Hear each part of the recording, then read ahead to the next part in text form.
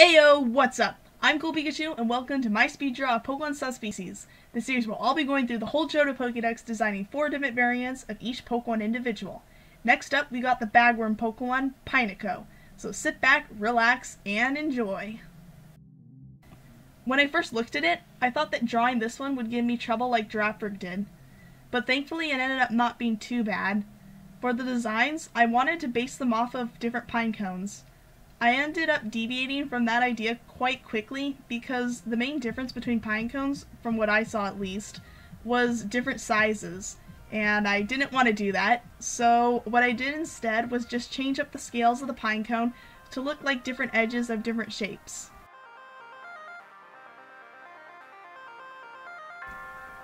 The first one is the tri-edge. It's called that because the creator of this design was not that creative in coming up with a name. For this one, I shaped the scale to look like a triangle.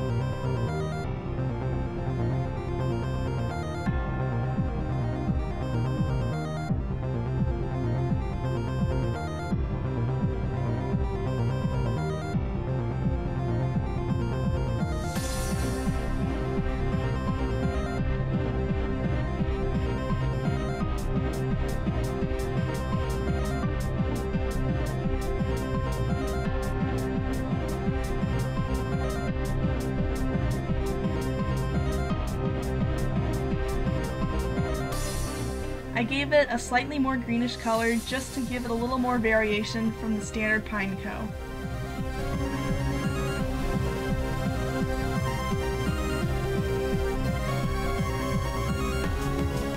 The next one is the needle variant.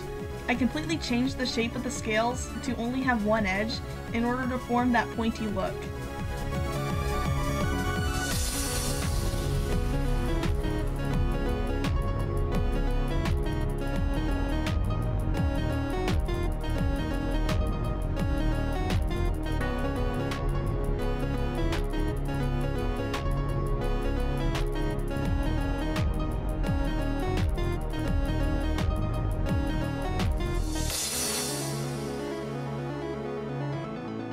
This one has a darker greenish color because I thought it looked good with its sharp appearance.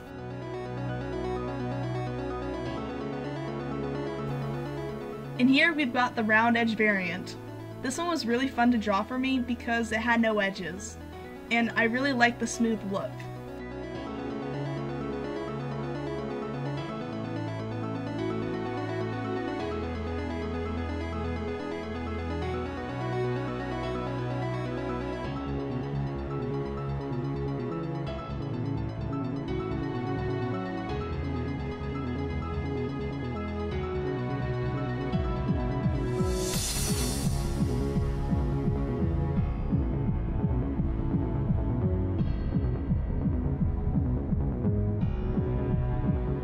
The color is green, again, to just give more of a variation from the standard Pineco.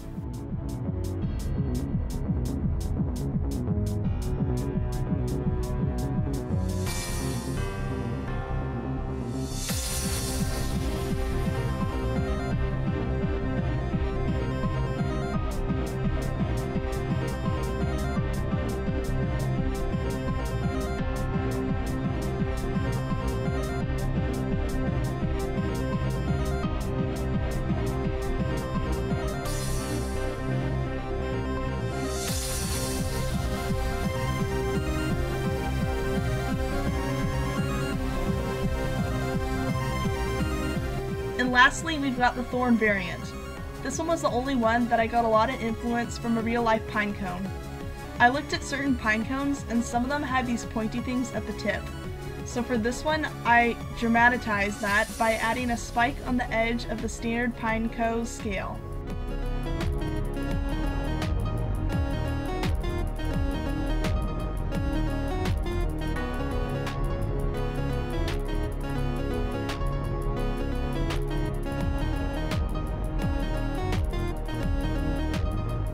For the color, I gave it the greenish look mainly because it was on opposite ends of the blue one.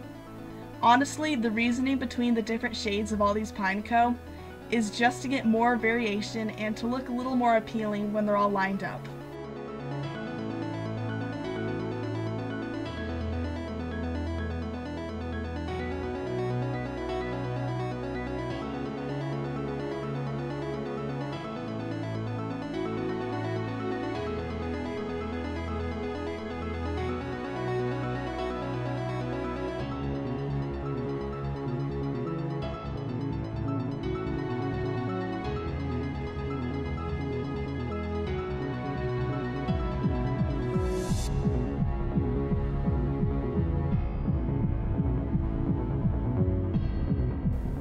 And there you have it, a little explanation of each subspecies of Pineco. This Saturday, we've got its evolution fortress, so don't forget to give that like button a little electric shock down below, and if you want to see more of my videos, join the PikaClan by subscribing.